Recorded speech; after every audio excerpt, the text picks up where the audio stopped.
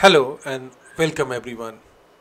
Welcome to my another course, and this will be a free course on GitHub Copilot Certification 2025 and how to prepare, what you need to know, what is this certification, how to better prepare it so that you can clear it, why it is important for your career, and with the growing needs of AI,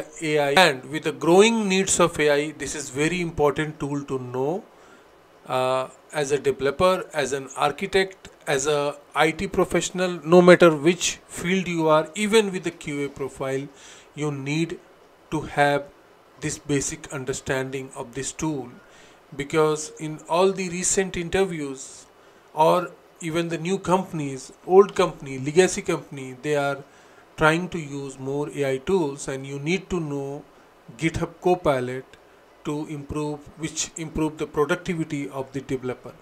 So this course is all about how to prepare for the GitHub Copilot certification and everything you need to know. So let's move forward. So if you are planning to have this certification in 2025, you need to know some basic thing, how to prepare for this certification, what is this certification, and what change in this certification in 2025. And also I'm introducing my Udemy course on GitHub Copilot practice test to help you better prepare for the exam.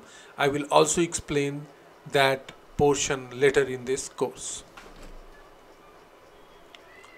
So before we start any further, I'm just going to give a brief intro about myself, as all my repeated reader and even for the new readers. My name is Ravi Singh, and in this IT world I have 17 plus, close to 17 years of experience. I worked on a variety of platform, including front end, back end, middleware, and including the API part also.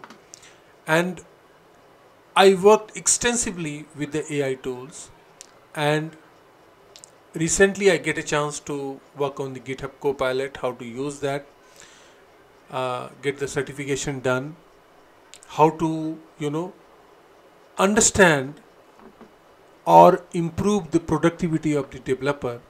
And as more and more companies looking to get their employees and developers to increase the productivity, and how to increase the productivity, this tool is going to help you in that.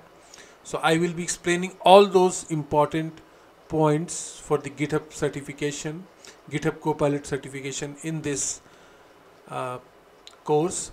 And by the end of this video, you will know exactly what you need to study for this certification, how the certification worked, what changed, and how to prepare it so that you can clear it in first attempt and understand all the basic and the core concept of GitHub Copilot. So let's move to the next chapter and understand what is GitHub Copilot certification.